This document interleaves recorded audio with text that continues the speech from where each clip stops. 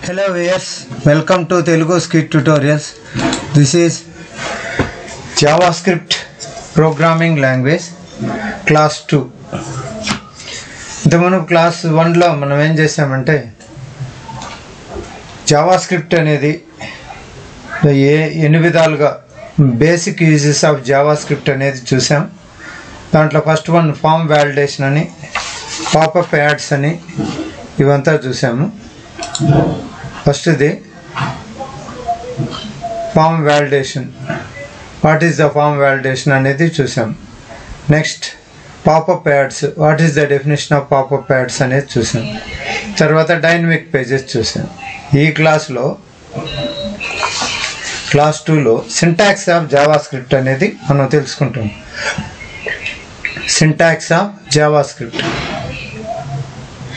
That means దాని అర్థం ఏంటంటే జావాస్క్రిప్ట్ కోడ్ని వెబ్ పేజెస్లో ఎలా రాయాలి, జావాస్క్రిప్ట్ కోడ్ని ఏ విధంగా మనం మన పేజెస్లో రాసుకోవాలి. వెబ్ పేజెస్లో మీరు రాయాలనుకుంటే మనం we are going to use script tag in that, అంటే అర్థమవుతుంది కదా. That means how to right JavaScript code in web pages. How we are going to write JavaScript code in our pages. If you want to write JavaScript code in web pages, we are going to use script tag in that. ఆ script ట్యాగ్ని ఎలా use చేస్తాం అనేది ఇక్కడ చెప్పినా. Okay, ఇక్కడ చూడండి. HTML to define the content of the web pages, CSS to specify layout of web pages. అంటే just basic tags use చేసి మనం HTML పేజ్ని ఎలా క్రియేట్ చేయాలనేది తెలుసుకున్నాం. తర్వాత CSSను ఉపయోగించి ది లేఅవుట్ వెబ్ పేజెస్కి ఎలా స్టైల్స్ ఇవ్వాలనేది తెలుసుకుంటాం. జావాస్క్రిప్ట్ కోడ్ ప్రోగ్రామ్ ఉపయోగించి behaviour of the web page, అంటే functionality of the web page అనేది తెలుసుకుంటాం. అంటే how to write JavaScript code in web pages. If we are going to write JavaScript code, if we want to write JavaScript code in web pages అనుకోండి, we are going to use script tag. ఏంటి ఆ script tag చూడండి. Script అని రాసి type అని రాస్తాము. Text JavaScript, this is one of the writing JavaScript code, అంటే script code tag అనమాట. ఇది beginning of the script type, ఇది end of the script type. Okay, this is one of the writing JavaScript code ఎలా రాయడం అనేది ఇది ఒక type. Next another method వచ్చేసి స్క్రిప్ట్ లాంగ్వేజ్ జావాస్క్రిప్ట్ అనేసి ఈడ కోడ్ JS కోడ్ అనేది మనం ఇక్కడ రాస్తాం.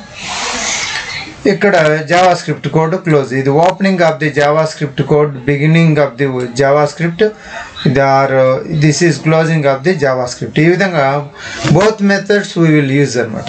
ఫస్ట్ మెథడ్ ఏంటంటే, ఇప్పుడు 15 ఏళ్ల క్రితం అవుతే కన్నా మనం ఏం చేయొచ్చు అంటే స్క్రిప్ట్ అని రాసి టైప్ అనేసి టెక్స్ట్ జావాస్క్రిప్ట్ కోడ్ అని రాస్తాం. ఇప్పుడు నవేడేస్ బ్రౌజర్స్లో ఇది రాయకపోయినా type text slash JavaScript double quotation అనేది రాయకపోయినా వర్క్ అవుతుంది, రాసినా వర్క్ అవుతుంది, రాయకపోయినా వర్క్ అవుతుంది. ఈ విధంగా స్క్రిప్ట్ టైప్ టెక్స్ట్ జావాస్క్రిప్ట్ రాసి స్క్రిప్ట్ క్లోజ్ అనమాట. అదే అనదర్ మెథడ్ వచ్చేసి script language JavaScript code close అనమాట. Both methods will work. First method work అవుతుంది, సెకండ్ మెథడ్ వర్క్ అవుతుంది. We can use JavaScript code in head tag as well as body tag. ఇది head ట్యాగ్లో రాయడం, ఇది first one, ఇది head ట్యాగ్లో రాయడం. Next body ట్యాగ్లో రాయడం, ఇది జావాస్క్రిప్ట్ లాంగ్వేజ్ జావాస్క్రిప్ట్. ఇలా రెండు మెథడ్స్ను యూజ్ చేయొచ్చు. That means I will write JavaScript code in a head part and body part. One more thing, we can write the JavaScript code in external file. We have to save the file with .js extension. మామూలుగా head ట్యాగ్లో రాసామనుకోండి, అంటే that means HTML కోడ్లోనే మనం హెడ్లో రాసామనుకోండి, మనకేమో extension ఏమో అవేమో అవసరం లేదు. అదే external ఫైల్లో అయితే మనం దేంతో సేవ్ చేయాలంటే ఫైల్ను .js ఎక్స్టెన్షన్తో చేయాలి. This is the preferable extension. Next thing, if you right externally ఏమని రాసుకోవాలా? Syntax script type text Java script SRC path అనేది ఇవ్వాలి, అంటే జావా స్క్రిప్ట్ ఫైల్ పాత్ ఇవ్వాలి, స్క్రిప్ట్ క్లోజ్ చేయాలి. నెక్స్ట్ థింగ్ ఈజ్, ఇప్పుడు ఇంతవరకు అర్థమైంది కదా, అంటే సింటాక్స్ 2 టైప్స్లో ఉంది. ఫస్ట్ టైప్ సింటాక్స్ హెడ్ ట్యాగ్లో ఈ విధంగా రాస్తాం, బాడీ ట్యాగ్లో అయితే ఇలా రాస్తాం. ఇప్పుడు జావా స్క్రిప్ట్ యొక్క హిస్టరీ, ఆ హిస్టరీ అనేది జావా స్క్రిప్ట్ ఎలా వచ్చింది అనే దాని యొక్క చరిత్ర గురించి మనం తెలుసుకున్నాం. ఇప్పుడు దానికోసం వస్తే మనం history of Java script, coming to the history of Java script హిస్టరీకి వస్తే ఏమంటే, it was invented by Brendan each in the year 1994. Company పేరు ఏం పేరంటే నెట్స్కేప్ నావిగేటర్. అంటే జావా స్క్రిప్ట్ను ఎవరు డెవలప్ చేశారు అంటే బ్రెండన్ ఈచ్ అనే అతను. ఏ ఇయర్లో? 1994. ఏ కంపెనీ అంటే నెట్స్కేప్ నావిగేటర్ అనే కంపెనీ. నెట్స్కేప్ నావిగేటర్ అనేది బ్రౌజర్ కంపెనీ, అది ఇప్పుడు లేదులేండి, పాతకాలంలో ఉండింది. ఎలాగా అంటే అది నెట్స్కేప్ నావిగేటర్ అనే బ్రౌజర్ కంపెనీ ఎలాంటిదంటే, జస్ట్ లైక్ ఈ రోజుల్లో మనం చూస్తాను Google chrome browser, fire pox, Mozilla fire pox, edge, Microsoft edge, IE browser అంటే internet explorer, Opera and safari. ఈ బ్రౌజర్స్ లాగానే ఒకప్పుడు నెట్స్కేప్ నావిగేటర్ అనే కంపెనీ ఉండింది. ఇది పాత కంపెనీ, ఇది 15 ఏళ్ల క్రితం ఉండిందిలేండి. ఆ నెట్స్కేప్ నావిగేటర్ అనే కంపెనీ వాళ్ళు దీన్ని డెవలప్ చేశారు. దీన్ని డెవలప్ చేసిన ఎవరు? సాఫ్ట్వేర్ ఇంజనీర్ అంటే బ్రెండన్ ఈచ్. ఏ ఇయర్ అంటే 1994. ఇది invented this language. Initial name was, దాన్ని కనిపెట్టినప్పుడు జావా స్క్రిప్ట్కి దానికి తొలి పేరు ఏం పేరంటే లైవ్ స్క్రిప్ట్ అని, లేదా మోచా. ఈ మోచా అనేది రష్యన్ వర్డ్, ఇక్కడ వాడతాంలో మనం మోచా అని ఉంది కదా, ఇక్కడ ఈ మోచన్ అనేది రష్యన్ వర్డ్ ఇది. But in the year 1996 officially they have declared the name as Java script. Java స్క్రిప్ట్ను మొదట కనిపెట్టినప్పుడు దాని పేరు ఏం పేరు? లైవ్ స్క్రిప్ట్, లేదా రష్యన్ వర్డ్ ఏంటి? మోచా. ఓకే, ఇదేంటంటే మోచా. ఓకే, కాకపోతే దాన్ని 1996లో 1996లో అఫీషియల్గా ఏమని డిక్లేర్ చేశారు అంటే లైవ్ స్క్రిప్ట్ అనే పేరు నుండి జావా స్క్రిప్ట్కు మార్చారు. ఇది దాని నేమ్. అంటే Java script declared by ఎక్మా organisation. దీన్ని ఎవరు డిక్లేర్ చేసింది తెలిసిన? ఎక్మా ఆర్గనైజేషన్. ఎక్మా అంటే అర్థం, ఈ అంటే యూరోపియన్, సి అంటే కంప్యూటర్, ఎం అంటే మ్యానుఫ్యాక్చరర్స్, ఏ అంటే అసోసియేషన్. ఈ విధంగా జావా స్క్రిప్ట్ని ఎక్మా కంపెనీ అనే వాళ్ళు ఏం చేశారంటే డిక్లేర్ చేశారు. దట్స్ వై, అందువలన Java script code is also called as ఎక్మా script also. అంటే జావా స్క్రిప్ట్కి టోటల్గా చూడండి, తొలుత దాన్ని కనిపెట్టినప్పుడు దాని ఇనీషియల్ నేమ్ ఏంటంటే లైవ్ స్క్రిప్ట్. తర్వాత అదే రష్యన్ వరల్డ్లో అయితే దాన్ని ఏమంటారంటే Mocha. Official date of birth of Java script వచ్చి 1996. కాకపోతే దీన్ని ఎక్మా వాళ్ళు డిక్లేర్ చేశారు కాబట్టి దీన్ని ఎక్మా స్క్రిప్ట్ అని కూడా మనం అంటాం. ఎక్మా స్క్రిప్ట్ అని అంటాం. తర్వాత ఏంటంటే ప్రింటింగ్ స్టేట్మెంట్.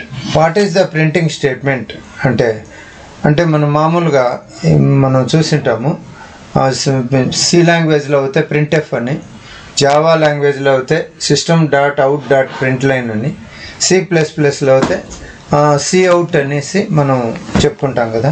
అదేవిధంగా ఇక జావా స్క్రిప్ట్లో కూడా ప్రింటింగ్ స్టేట్మెంట్ ఉంది. What is the printing statement అంటే హౌ టు ప్రింట్ అనేది చూస్తే, how we are going to print Java script అంటే, if you want to print anything in the output screen we are going to use syntax ఏంటంటే document.write. ఏం రాస్తాము? document.write bracket begin double quotation with in the brackets ఏదైనా ఎగ్జాంపుల్కి ఇక్కడ తీసుకుంటే document dot right double కొటేషన్లో welcome అని పెట్టి అలా డబుల్ కొటేషన్ క్లోజ్ చేసి సెమీకోలన్ పెడితే అవుట్పుట్ ఏమని వస్తుందంటే వెల్కమ్ అని వస్తుంది. ఈ విధంగా మనము ప్రింటింగ్ స్టేట్మెంట్ను డాక్యుమెంట్ డాట్ రైట్ అనేసి మనం చెప్పుకుంటాం. Next note, we can use all HTML tags and CSS properties, but we should use them inside the document.write అనే ప్రోగ్రామ్ రాసినప్పుడు మనకు అర్థమవుతుంది. HTML ట్యాగ్స్ కావచ్చు, CSS ట్యాగ్స్ కావచ్చు, వాటి ప్రాపర్టీస్ కావచ్చు, అన్నీ కూడా మనం యూజ్ చేసుకుంటాం. కానీ ఎక్కడ యూజ్ చేస్తాం దాన్ని అంటే ఈ డాక్యుమెంట్ డాట్ రైట్ ఆ డబుల్ కొటేషన్స్ లోపల ఇక్కడ ఉంది కదా డాక్యుమెంట్ డాట్ రైట్, ఈ డబుల్ కొటేషన్స్ లోపల మనం అన్ని HTML ట్యాగ్స్, అన్ని CSS ట్యాగ్స్ ప్రాపర్టీస్ మనం ఉంచి మనం వాడుకోవచ్చు. This is the first important thing, ఇది గుర్తుపెట్టుకోవాలి మనం. Next thing is comments. Comments are given for user understanding purpose. It is not visible in the output, ఇవి అవుట్పుట్లో కనపడవు. It is only for the understanding purpose of the user. It will not display in the అవుట్పుట్లో అవి రావు. They will never print in the output. That means they will not display in the output. It is only for the understanding purpose of the user. ఈ comments అనేవి 2 ways of comments ఉన్నాయి. ఏంటి? First single line comment ఎలా ఉంటుంది అది example చూస్తే double forward slash దాంట్లో sample programme ఇక్కడ ఏ విధంగా రాసామో ఈ విధంగా రాస్తే దీన్ని కామెంట్ లైన్ అంటారు. ఇది వచ్చి సింగిల్ లైన్ కామెంట్. అలాగే మల్టీ లైన్ కామెంట్ కూడా ఉంది. ఏంటి ఆ మల్టీ లైన్ కామెంట్ అంటే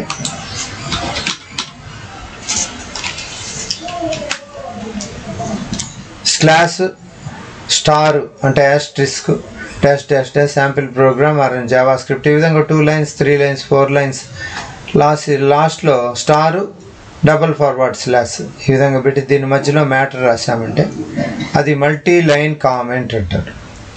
అంటే now we will see one sample programme, then we will understand better. దాన్ని అర్థం చేసుకోవాలంటే మనం ఒక శాంపిల్ ప్రోగ్రామ్కి పోవాలా. ఇది మనం ఏం చేస్తామంటే నెక్స్ట్ సెషన్లో మనం చూస్తాం దీన్ని. ఇక్కడికి జావాస్క్రిప్ట్ ఇంట్రడక్షన్ పార్ట్ అనేది అయిపోయింది. మనం ఇంకా ప్రోగ్రామ్స్లోకి ఎంటర్ అవుతాం. కొన్ని ప్రోగ్రామ్స్ మామూలుగా మనం ఏవైనా స్టేట్మెంట్స్ ప్రింట్ చేసిన తర్వాత మళ్ళీ యాక్చువల్ ప్రోగ్రామింగ్ వేరియబుల్స్ అవంతా తెలుసుకొని థియరీ తర్వాత వేరియబుల్స్ ప్రోగ్రామ్కి వెళ్తాం. ఈ క్లాస్కి ఇంతేనండి. Thank you for watching. Please subscribe.